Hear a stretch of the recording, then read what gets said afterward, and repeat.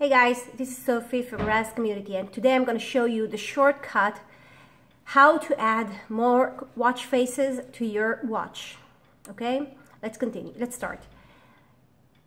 This is the file that I've created for the watch faces that I keep on my computer. This is the items that I've downloaded from our G+ community. Everything that you want, you can find them there, and if not, on the forum at Rask site. You see the folders? This is the folders. If I click on one of them, it should only contain items that ends with peng. Most of the item ends with peng, nothing more. If not, if they contain more folders, you need only to copy the folders that contain peng folders, nothing more. Now, after that, you see, I wrote here my clock skin. I create another folder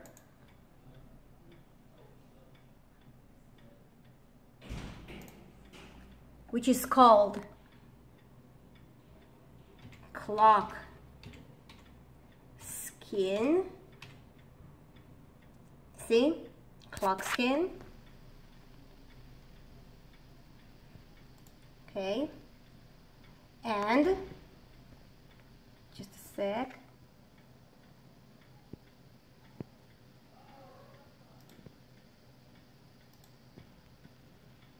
See? I open the folder that I created. I open the folder that contain the folders of the watch faces. Let's say that I want. And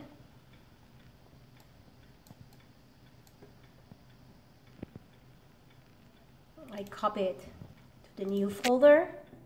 See? This folder that I've created, you copy this folder to your watch and you turn off and on the watch and you should see the watch faces. But be careful, sometimes the watch come already with a folder that's called clock skin. If you have this folder, don't create a new one, just copy the folders that you want to the clock skin folder that's on the watch. That's it. Simple. Bye.